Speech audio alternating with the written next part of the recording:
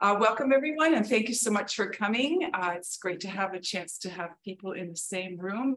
This is the first time we're doing this in person. So yeah, the town halls through COVID were all online and Zoomed. So anyways, I hope to be able to continue this format going forward. The idea is that we do at least a couple of these a year and go to different places in the community. So with that, there are a couple of housekeeping items. We're here in person, but we continue to welcome residents on Zoom. Some people are online tonight.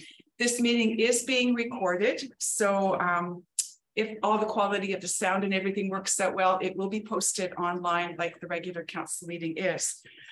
Now, as far as questions, I'm going to try and cover off any quick questions and clarifications as we go through. If there's anything on a slide, of course, we'll want to make sure that we ask and answer those things right away as we go along. But any topics that you want to bring up, maybe that we're not touching on here or whatever, at the end, we'll have time to go through questions. Some people have already written and said, could you talk about this, or submitted, different topics.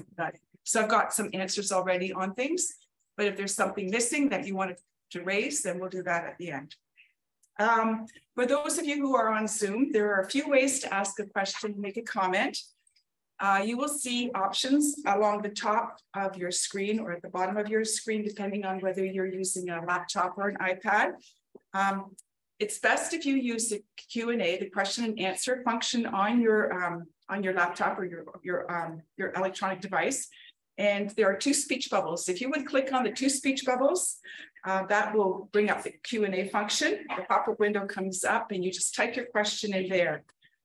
The chat is another option, but it doesn't work as well because the coordinator here is having to look for these things and it doesn't show up the same way, and it could disappear if there's a lot of conversation happening. So if you can't use the Q&A, Heather will try and look, but at the same time, it's best to stay away from the chat. So in any case, I think that's everything.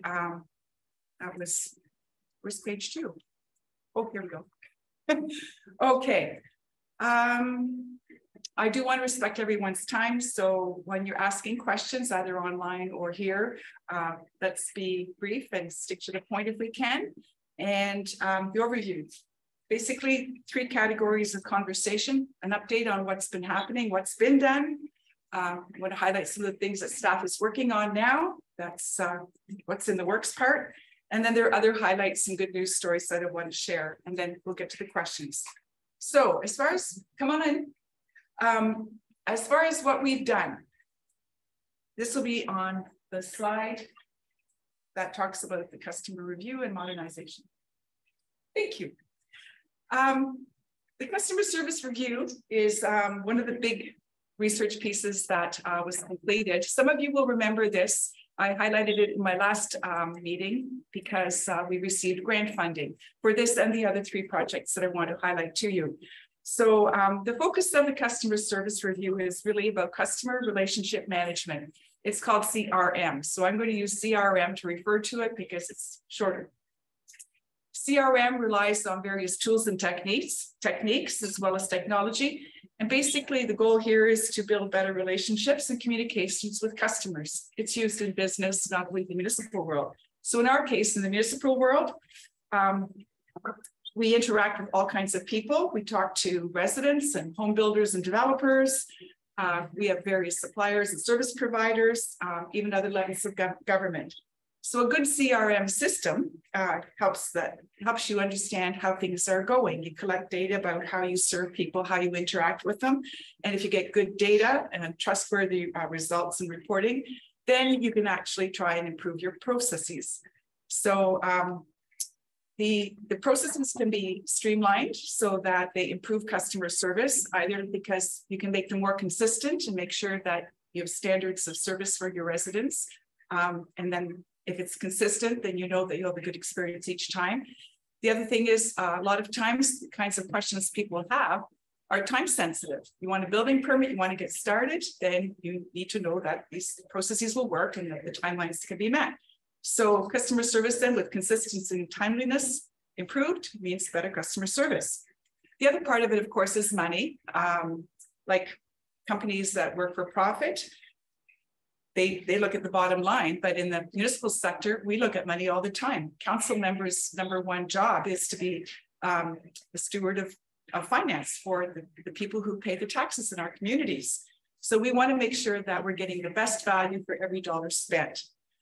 The other part of CRM is that, of course, like everything, increasingly some processes are automated, and then people can get information quickly, or they can get consistent messaging on a particular topic.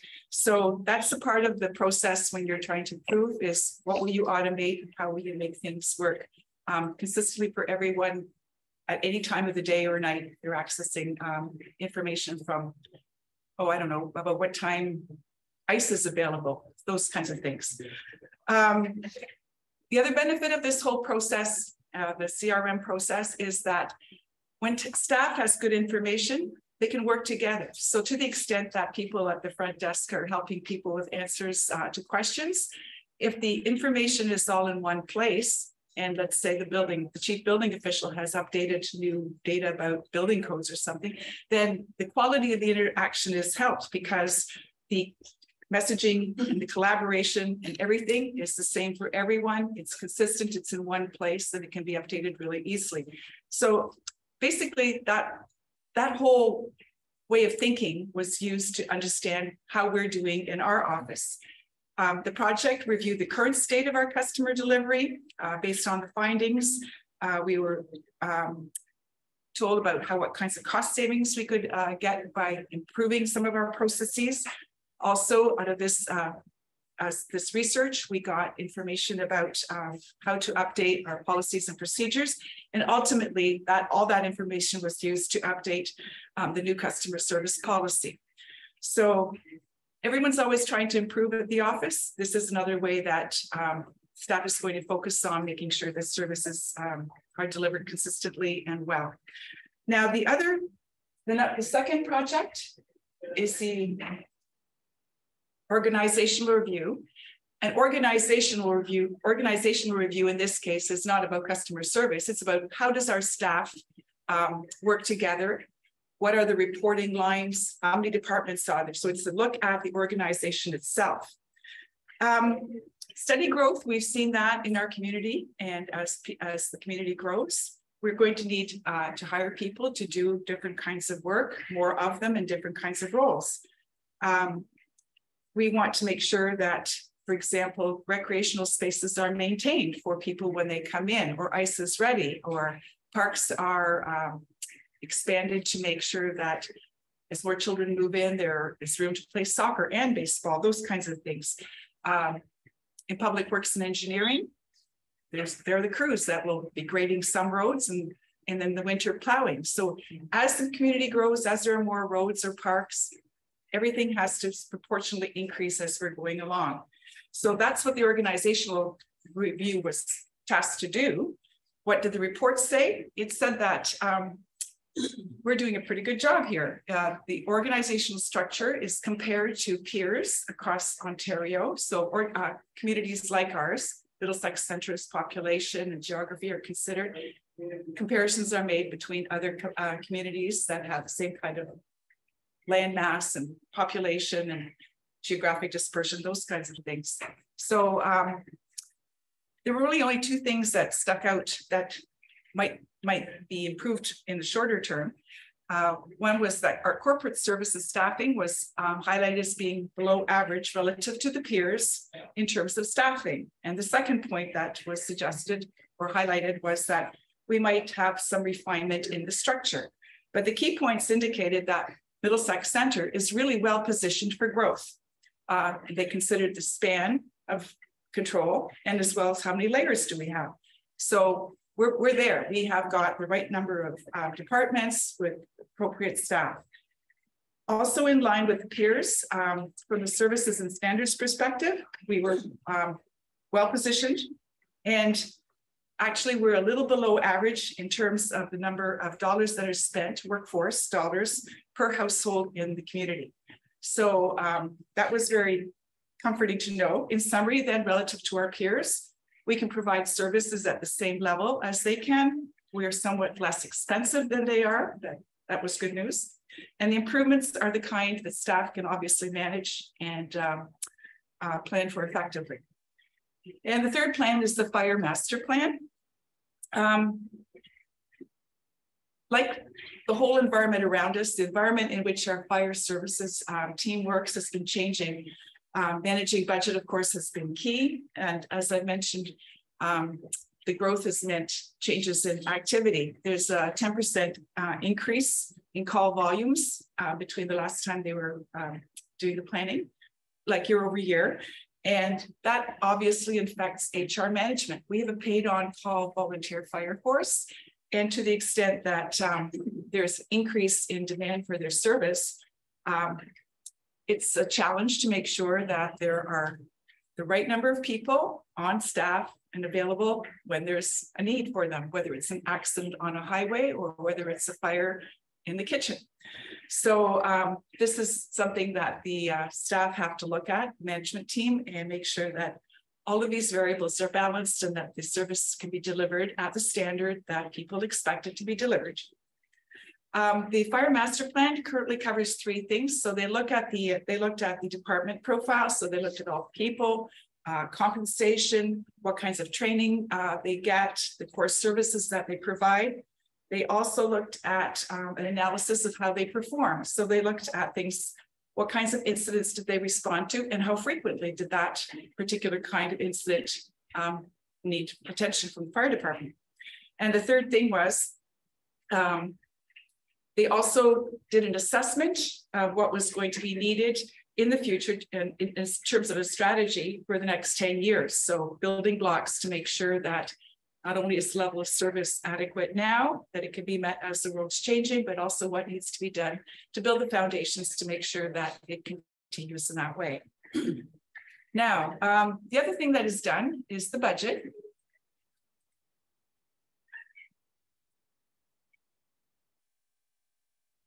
Thank you.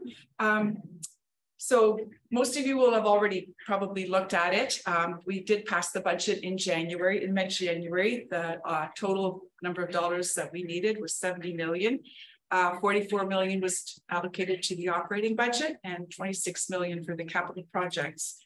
As always, the big capital dollars are usually associated with bridges and roads. That was the biggest item. But the other capital projects include water, wastewater, on our parks and recreation departments. So all of those items are there. Next slide. The implication of that dollar amount that I just mentioned is that the budget was increased. The tax increase was 2.5%. And that worked out to about $63 on an assessment of a $400,000 house, or $39 increase based on a $1 million agricultural assessment.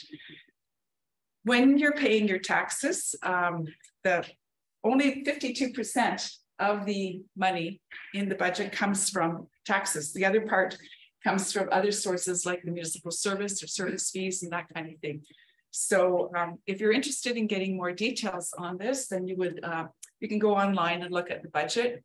They've done a really great job of presenting a budget document. They got an award for the work that they did last year. The staff did. They submitted it also for this year.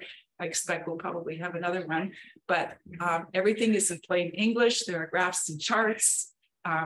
You can look at things in bars or circles, whichever suits you. And it really makes sense when you work through it in order.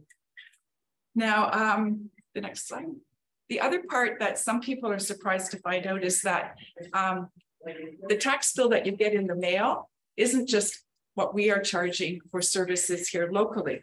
This is a two-tier community, and I guess some of the newer residents maybe come from urban centers, and they're not always aware that we're multi-tier community. So our tax bill here in Middlesex Centre includes not only our municipal levy, but it includes the county level and, of course, education. And what does the county pay for? There's a whole lot of service that we get here in our area that is better managed at another level. For example, libraries. Libraries are, to run our own library would be really hard because it is expensive to buy books and to have staff and build the buildings. So when it's managed at the county level, for those of you who use the library will know that books go from one branch to another branch. They're able to provide programming. There are different sizes and types of libraries depending on the geography. So some libraries have more meeting rooms and things like that because they're farther out in the rural area. And so they're tailored to what the community needs. But this is a really good way of maximizing bang for the buck for our residents. Strathmere Lodge is something that surprises people sometimes, but that is mandated under legislation. So our county facility is Strathmere, and it's in Strathroy Caradoc, but that is supported by everyone in the county. Okay, now next slide. That's it for the recap. This is where it gets more exciting. What are we working on? Okay. One of the things that's been increasingly obvious is that we've outgrown our space. And look forward, obviously, because everything, you build a foundation and then you build on that and you build on that. So the office has been good for almost half a century, but now that we've got different ways of working and we've got teams that have grown, some teams are not located together. It's not as effective and efficient to work that way. So staff undertook a review of the facility, and the result is that we've decided that it's best to move forward by renovating the property that we have there. Again, the work will be starting this year, hopefully in September. And what it includes is an expansion and a renovation of the existing office areas to accommodate and co-locate all the teams that need to work together, and also to expand certain storage areas. For example, municipal governments are required to have all kinds of records. So those need a place to be stored in proper conditions. Council chambers have been challenging for quite some time. I think some of you may have been at a drainage meeting or planning meetings, and to the extent that there are more than 20 people in the old chambers, there hasn't been space to accommodate the public. Some of you will have attended meetings in the community hall, which has been treated as sort of an overflow area. So that has been working fairly well, but it's best to have the chambers set up so that things like Zoom, speakers and all those things are working properly all the time without having to worry about setup. The other part of it is that we need to make sure that our buildings are compliant with accessibility legislation. And those renovations need to happen to make sure our buildings are up to speed. The other thing, of course, that a lot of you who've lived here a long time will know is that a lot of the work that is done with respect to buildings and facilities incorporates green aspects, like this building with the heat taken out of the water to make ice is used to heat the floors and the water in the change rooms. So that kind of improvement is also being considered to the extent that it's feasible, and that it will enhance our operational efficiency and effectiveness. Next slide. This is just a rendering of what it might look like. It could change over time. The idea is that the chambers would be on, so in this picture, the chambers would be on your left, and the Coldstream Community Hall is the part with this peaked roof at the back. And then the expansion for the offices is the other sort of L part that comes out from the front of the old building. It could change. This is one of the sketches that was presented, and I think we're kind of working with it, but it's probably not perfect. So I just want to warn you in case you say, well, it's going to be like this, kind of, sort of, probably, but it may be amended a bit. So originally too, the plan was that we would all be working in the building, but in areas that were under construction. Because of health and safety reasons, the staff decided that it's best if everyone gets out. And while it's under construction, there will be no one working in the office, and the Coldstream Hall will be closed for recreational purposes as well. So just to be clear, those are all temporary. Everybody will be back in the building. The recreational activities will commence again after the building is done. The hope is that we're going to start working on this in September, and to the extent that it takes 12 to 15 months, I would think that it'd be great if we would be opening our 2025 council with a meeting in the chambers. So that would be the goal. Next one.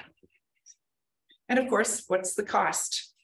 The project is going to cost about 5.7 million, but it won't have a tax impact on residents because the funding is coming from the various departments and budgets, the reserves they have in the budgets as they relate to them. So those are the amounts there. And again, I just say it's temporary closure. We're not going to be closed forever there. Things will open up as soon as possible. Okay, development.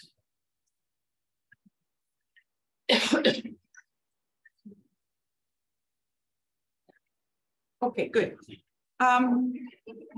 Development and zoning and all those things are a topic of interest to so many people right now, not just because of the changes that are rolling out from the government starting in August last summer, but also because we've just finished our official plan amendments, which are not approved yet by the county or the province, but this is a timely topic. So the proposed provincial policy planning statement that the government has just recently put forth, it includes things like enabling up to 3 additional units, dwelling units, both in urban and rural homes. Things like garden suites and what else? I'm just thinking a lot of the calls you get are about additional units or space for people. So that's in my mind right now. But that isn't all finalized yet, even at the provincial level. They're still accepting comments on the proposed legislation. So that will be coming down the pipeline. And we're all waiting for that because people have questions and we're not really quite sure exactly how things will fall out yet. The rate of change in terms of buildings and development in the area is something that people have really noticed. According to MPAC, our community, Middlesex Centre, was one of the fastest growing communities in Southwestern Ontario. Our building department issued more building permits than any other. Now, those are not for houses. All of them are not for houses. Some of them would be for swimming pools and for garden sheds or additions. So, but as the volume in most communities changes between things, we had a lot of houses and a lot of building permits issued for those over the last number of years. The other thing that people talk about is the variety and the kinds of housing that is coming. So when I think about examples here, we've had more high density housing coming online. In Ilderton, Goldleaf has just started, or they're building seniors' homes. They're kind of 1 floor, and the area is the design of the landscaping and everything takes into account the population that will be living there. So they don't have sidewalks, but there are no curbs. The grass goes right down to the pavement. And when you talk to the people who live in these, they say that, well, the snow is removed early in the morning. And if you want to go for a walk, then you can walk on any street. So these are like, they're not gated communities, but they're not high traffic areas. And everyone feels safe and can enjoy their lifestyle in that area that is designed especially for them. Also here behind the back wall here, the groundwork is being prepared for the Design for Happiness bill. And that the first phase will include higher density housing, but ultimately this back corner here was designated for an apartment style building. And even as today, there are questions about what's happening with apartments in our community. There are a number of sites that have identified that they'd like to place higher buildings. Most of them, I think, were about 4. I think that one was 5. But in any case, the thought is that we need to have diversity in the kinds of housing we have in our community and options for everyone at different age group, and also provide different price points for people so that young couples starting out have somewhere to go, or people who want to get out of their house and just be able to turn the key and go away to the south for the winter, have all those choices and options. I think that's everything there. The next slide is about transportation and service master plans. This work is being done in conjunction with our completed official plan, the one that's still got to be approved, but you have to look forward. So we're starting work to make sure that the transportation master plan is undertaken and completed, and the servicing master plan is done. These are both really long-term plans, 20 to 25 years out, and they will provide a framework for where will roads be, what kind of roads do we need, where do the pipes go for water, wastewater, stormwater management. All of those things have to be thought out in advance. It takes time and money to build them. So you need to know where you're going and why and how it's going to fit in with what's planned for each of the areas. Transportation master plan isn't just about cars. Some of you have been here quite a while and you'll know that we have the cycling pieces in place, the trails map on our master recreation plan. All of these things have to work together because people want to be able to walk to the store or the library. They want to make sure they get exercise. They've got pets. They want to know that their kids will be safe if they want to ride on a bike path. So all of these things it's integrative, and it takes into account all the populations, all the people who have different needs. And it's meant to design a community that is well serviced and meets the needs of the residents. Both public and the initial public meetings and information sessions for the transportation servicing plan and transportation and servicing plan were held in January, but there will be another round of meetings coming up, and they'll be scheduled probably in June. Again, if you want to attend these, then check the municipal website. All the details, dates and times for those things always published there. Okay, and finally, yes. Many of you will know that it's 25 years since this municipality was created. The original Delaware, Lovo, and London townships amalgamated, and Middlesex Centre was started out then. Over the years, we've grown from about 13,500 people to just around 20,000. And a lot of change has happened, and a lot of progress has been made in a lot of ways. And the anniversary presents a really good opportunity for the community to come together and celebrate all of those people who have done great things for our community, the volunteers and projects, and who also continue to do that for our community. So you'll see that the diagram is not completely filled in. This is a work in process, and staff are all trying to plan the events and contact all the proper service clubs and partner organizations. The dates and details will be added. Oh, and well, for example, there's a banner there. There's one in Ilderton and one here. So they've started kind of putting the word out that it is an anniversary year and we're going to be doing something. So I hope that over the summer, you'll see a lot of the dates are warm weather months. I hope that at least one or two of these events will fit in your calendar. We'll be able to join you in celebrating. Again, check the social media, our Middlesex Centre webpage, and all of the details will be there as well. Okay, number 13, I guess. I just wanted to highlight a couple of things too that we're proud of and what people have done, what people on staff have done. This building is now Hanson Foundation certified accessible building. The award hasn't been presented, or the certificate hasn't been presented yet, but we know that it is something that they've accomplished already. So it's safe to say that we're getting this award.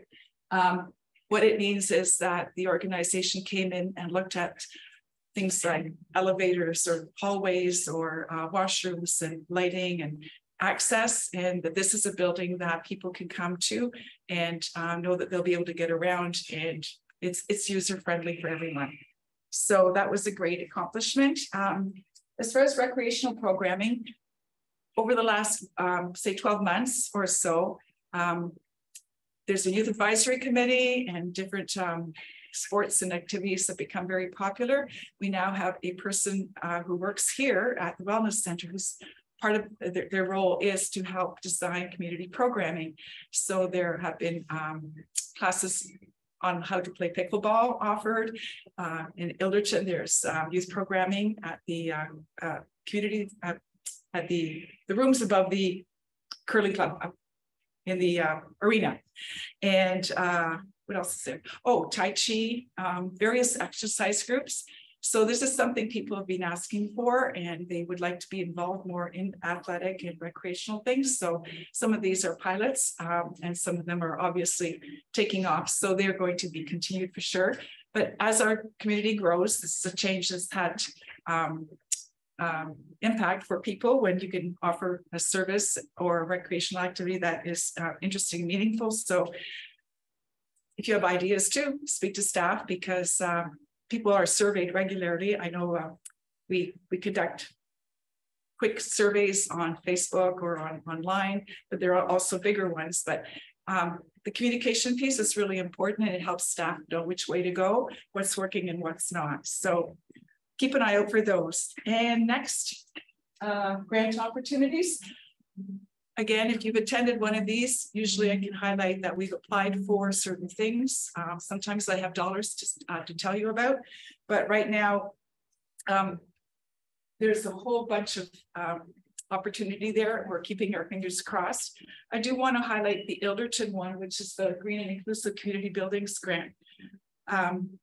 Staff did apply to this in 2021, and we just recently, before Christmas, found out that we did not get that funding. It was a submission for a new arena for Ilderton, and since that isn't happening, a second intake just recently opened up. Staff put in another application. They revised it completely, and the new submission is for a smaller amount. And the goal here is to refurbish Ilderton Arena. It'd be for about $3 million. And included in this request is money then for all the mechanical pieces, so that the ice and all of those activities that require refrigeration and so forth can continue. And also accessibility in the foyer area is part of the revamp too. So the building is old, it's half a century, and it isn't up to par and doesn't meet the needs of all of the people in our community. So hopefully $3 million will come through and that work can be undertaken. As I said, it's a different tack.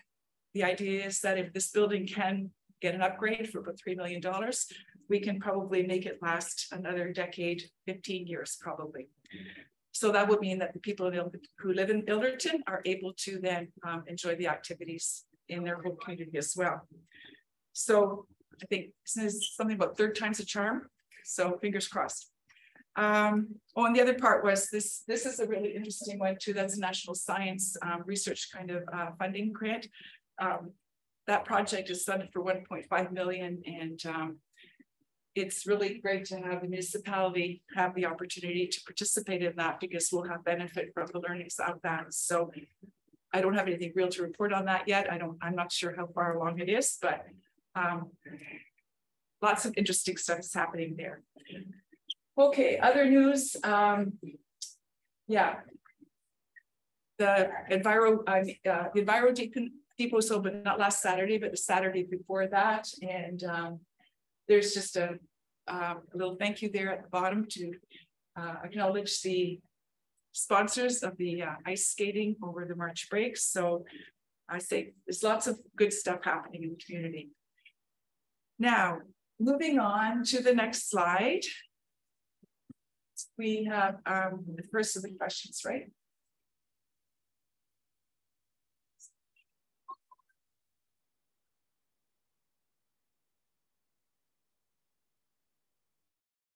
Yeah.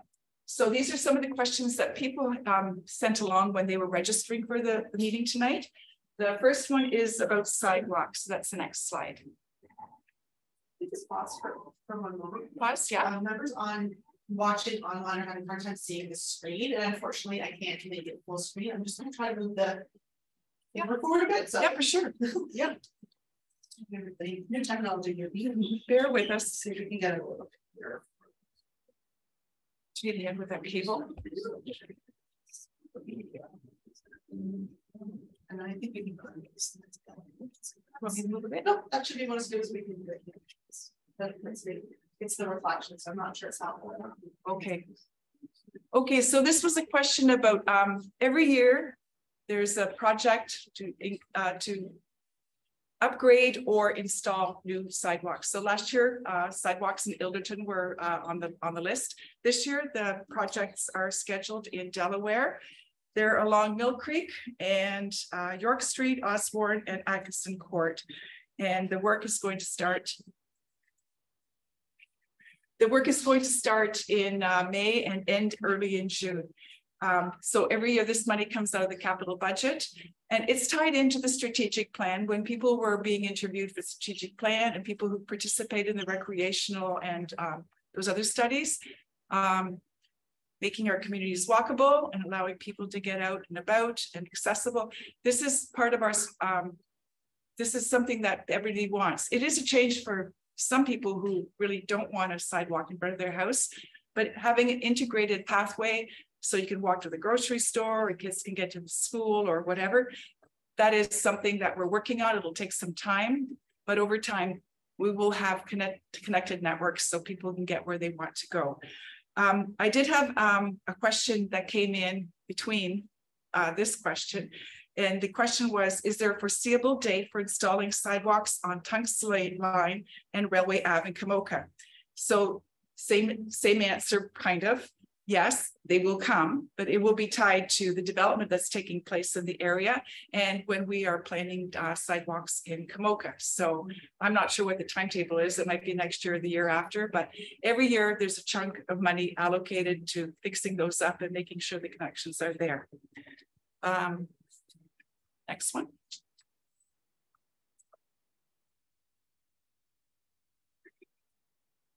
There was a question that talked about the Five Corners and Coldstream Road alignments and all of the work that's going to happen there.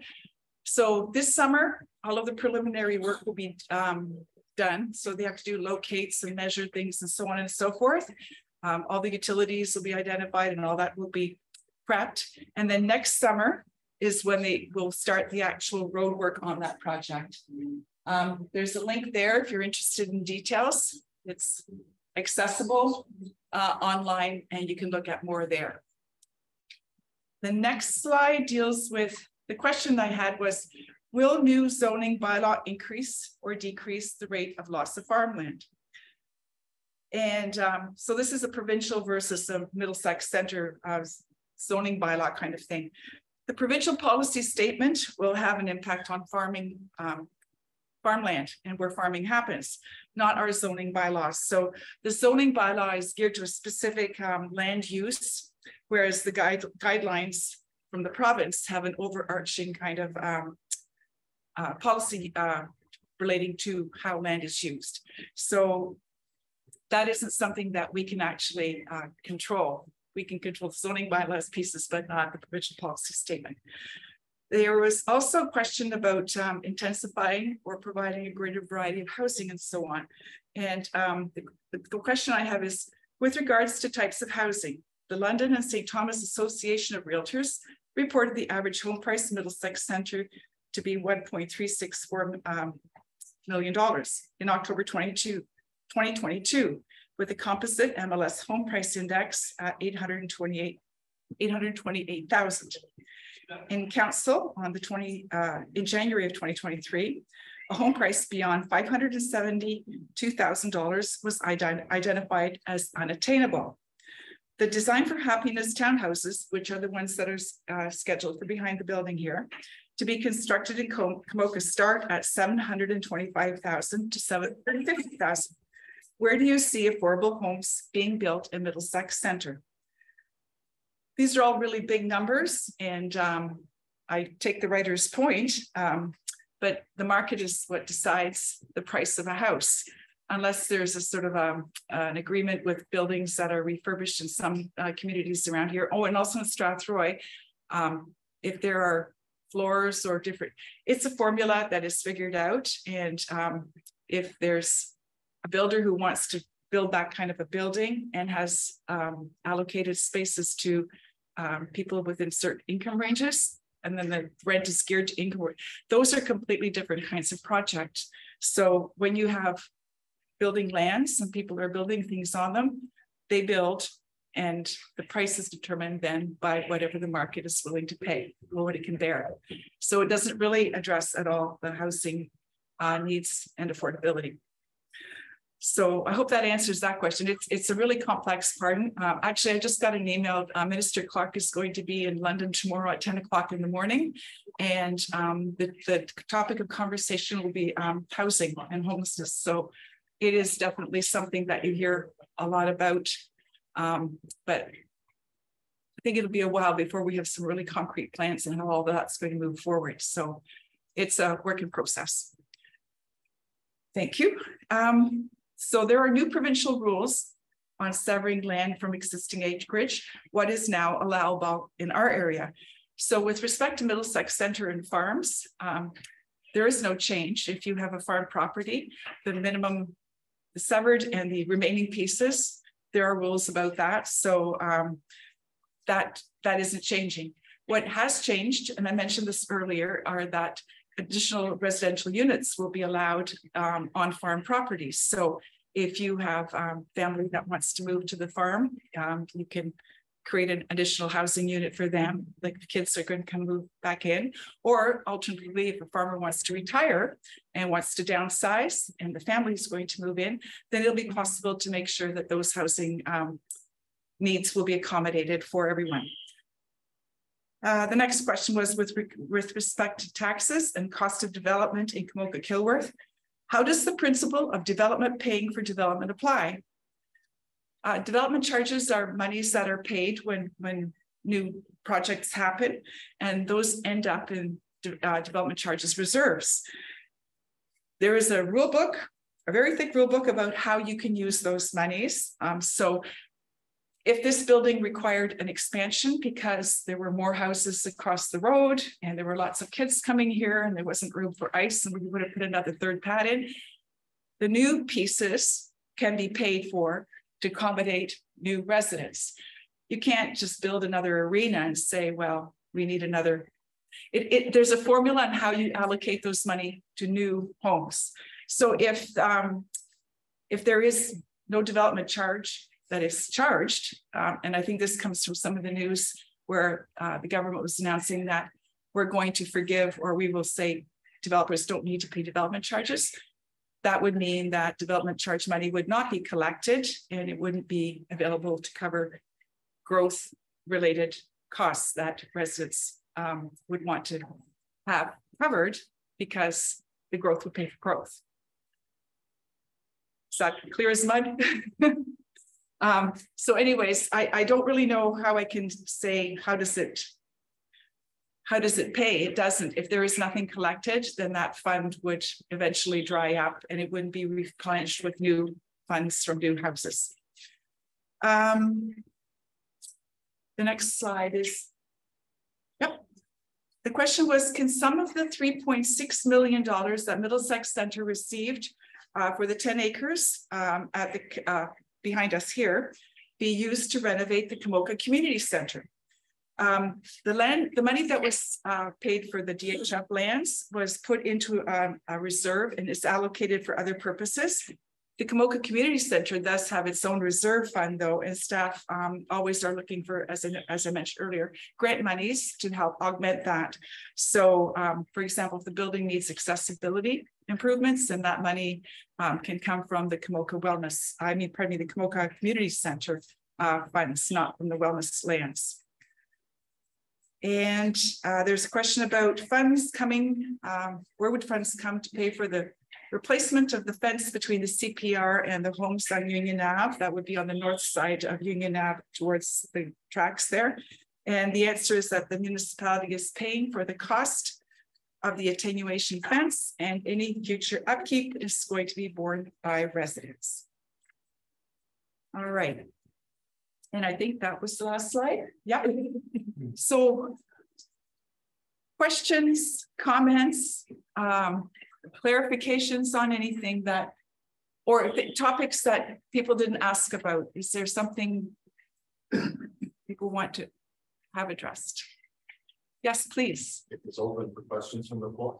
Yes, go ahead. Jim St. John's, 4 Hill Crescent, if you need that for the record. Okay. My apologies, I was a couple minutes late coming in, but you were talking about a customer service review, and the line there was to evaluate timeliness of responses. Is there also going to be what I'm going to call an evaluation of the quality of the responses? In other words, if somebody calls or sends in an email and says, oh, I have XXX question, concern, problem. If the answer comes back, not our problem, or not our purview or something like that, I would rate that as what's called a 0 on the usefulness scale, as opposed to a response that comes back that says such and such a department would be qualified to handle this. I'm going to refer your reply over to them and they'll get back to you. That kind of thing. Which I would rate this, well, let's say on a 5 scale, it would be a 4 or a 5 in terms of response. Will the service review be looking at the quality of responses too? It did. Yes. Oh, it did. Yeah, that's what I missed. Yeah, sorry. No, but that's a good question, because part of it, when you're talking about service, it's the content and how quickly people get it. How quickly is that content updated when things change? So if you look at a problem as an integrated whole and then try to make sure that the solutions are addressing the whole thing. So for example, if somebody calls the front desk and the people at the front desk take the call, normally they're not experts in engineering. They're not experts in building services or bylaws, but they would refer to someone. The idea is that the kinds of answers people at the front desk commonly asked questions can be handled quickly. One call, one stop shopping, get what you need, and you're done. Sometimes it's like peeling an onion. There's a problem that has lots of layers. Absolutely. It has to go to someone. But to the extent that other departments are involved, the idea is that, I'll just say it went to bylaw, but there's a component for somebody, an engineer, to be involved because there's something structural. I don't know. I'm making this up.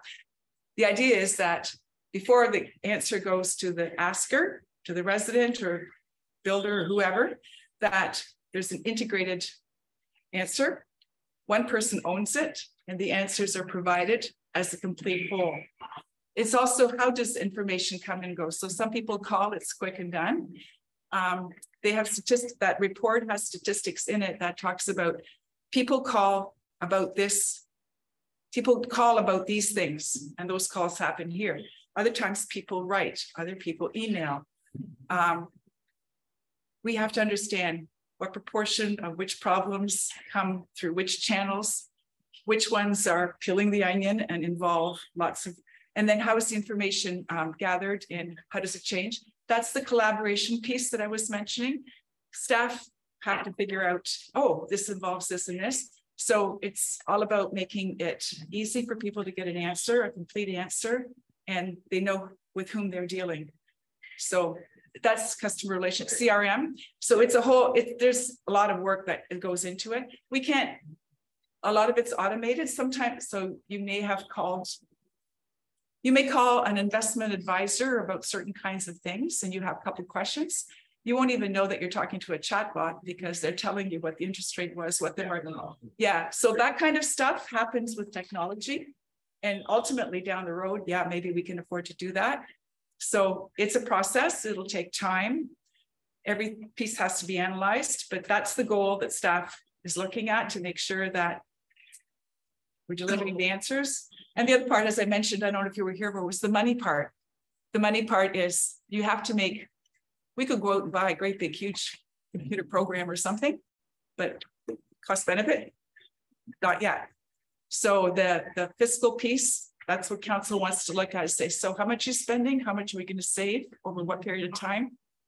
And then the staff comes back and says, here's the benefit, or no benefit now, but in 3 years it will be.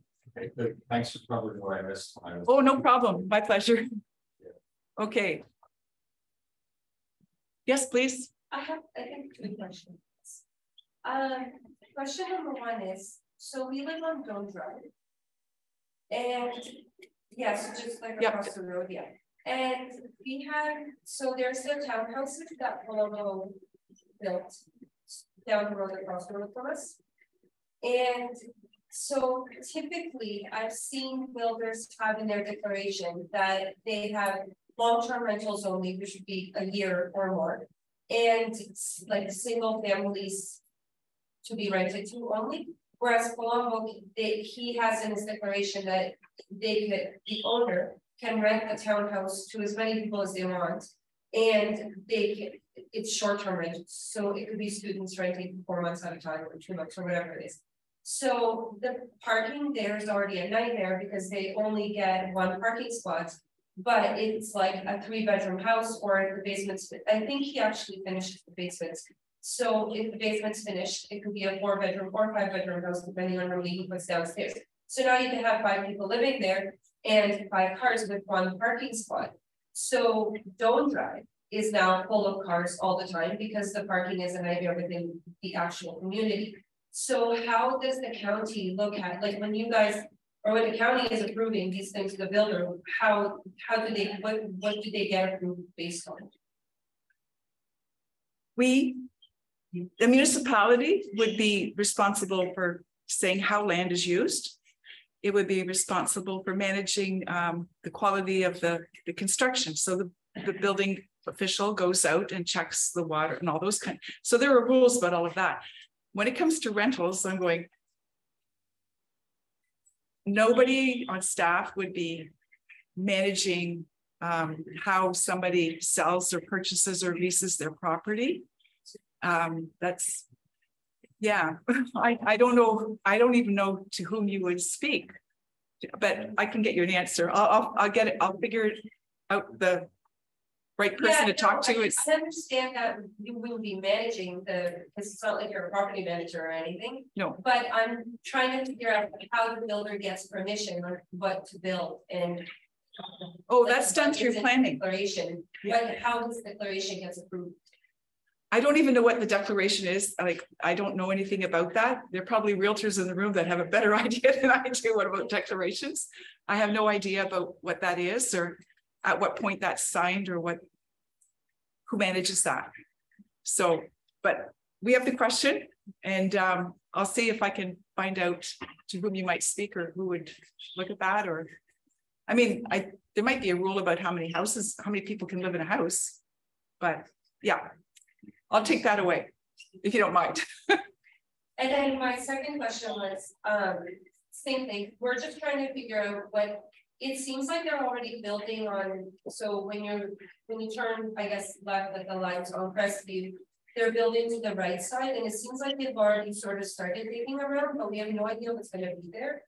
Does anybody know what they're actually doing? Yeah, all of that subdivision was approved a number of years ago, and different phases come along, and so our engineering department and building people are involved in making sure that certain things are done and certain things are ready to do this, and then yeah, but the builder and the property owner or the builder that they've hired to build on that property are the ones that are doing that work, and staff go in and check on, to say, permits and making sure that everything is being done according to building codes and so forth. And ultimately, when the whole thing is finished, then the municipality will assume that property. Right now, we don't own it. We don't have anything to do with it. We don't do the sidewalks. We don't plow with the snow. We don't do anything there until it's assumed. And then it becomes responsibility of the municipality. So those phases will continue until they're built out, and assumptions can happen at different times. They don't have to do the whole thing at once. They can do pieces. Yeah, we're trying to figure out whether it's commercial or residential or. Yeah, so the mapping and all of those, you can see there are diagrams at the office that would show that, oh, this is commercial, and this over here will be high density, and it's a single family, and all of that is figured out. There were public meetings about what kinds of development people wanted to see. And then there were all kinds of processes in terms of finalizing those. And then there were processes where you apply for permits. So that all is, there's nothing hidden about that. It's all very public, and documents exist to show that that will be an apartment building, and that will be a single family home, and that will be a store. Yeah, it's just, we've just gotten a few letters that it's just changed a couple of times since we moved in. So that's why we were just trying to figure out what's going to be there. Oh, as far as what kind of store? Oh, yeah, that would be up to the builder too, who they rented to. So, for example, there was one property that wanted to have drive-throughs, and I think it was bank. I'm not sure. I can't remember. But there were buildings that were going to be right at the edge of London Drive, and there would be a drive-through. And that was something that council said, even way back, that we don't really want our village core to have drive-throughs. If somebody's going to have a restaurant there, then it'd be nice to be able to sit and have a coffee or a tea and visit with your friends without having fumes and cars go by you, behind you, and that kind of thing. So yeah, there are things that get amended or changed a bit. So, but anything that is changed goes through a process too. So if they had plans to do this and then they change their mind, if it doesn't conform, it has to go back to council and they'll say, we want to amend this and change the designation to another symbol. And then they can do this kind of commercial or that kind of home or that kind of, so things can change, but it doesn't happen. It's a public process. So that I'm thinking that you're close to the properties that we're going to have stores, or was commercial property?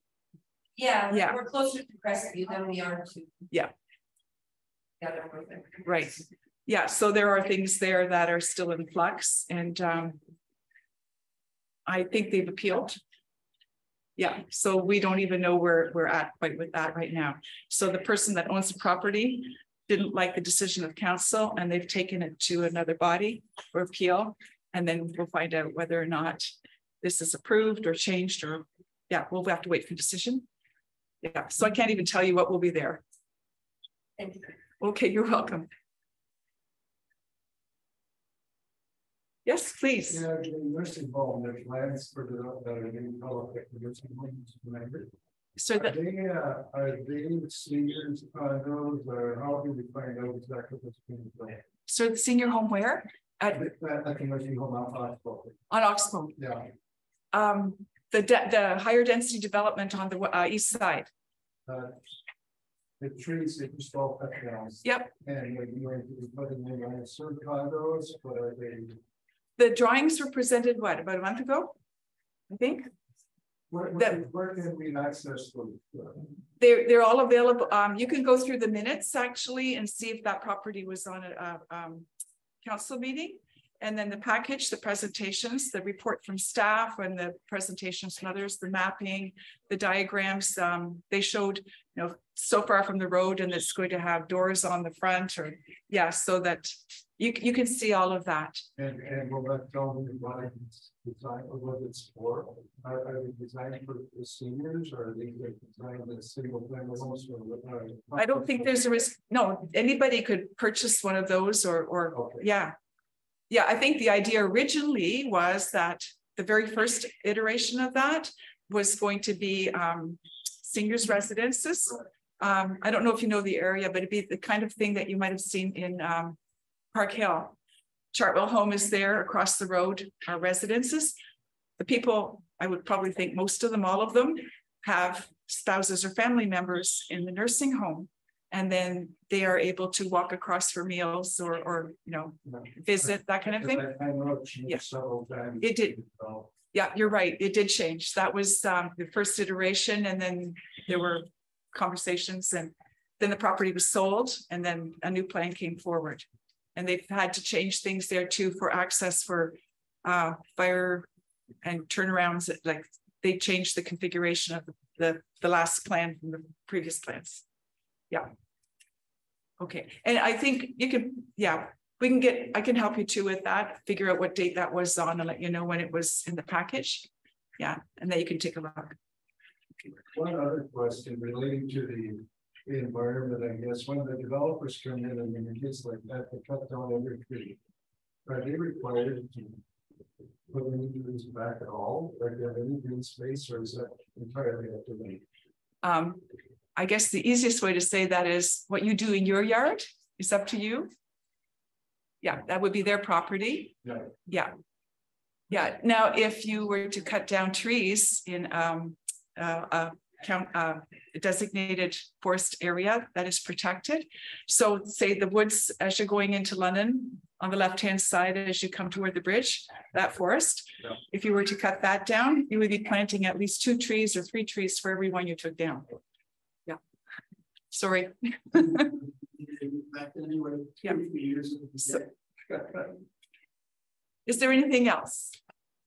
How are we doing? We have a couple questions that have come in. Oh, yes, okay. We'll take some from. The first is that people had difficulty reading the slides, so if you're okay, I'll post them after the. Oh, of course. If you like. Okay, so the number of people have had difficulty seeing the slides, so they will be posted online, and you will be able to see the actual slides that go along with all of the conversation.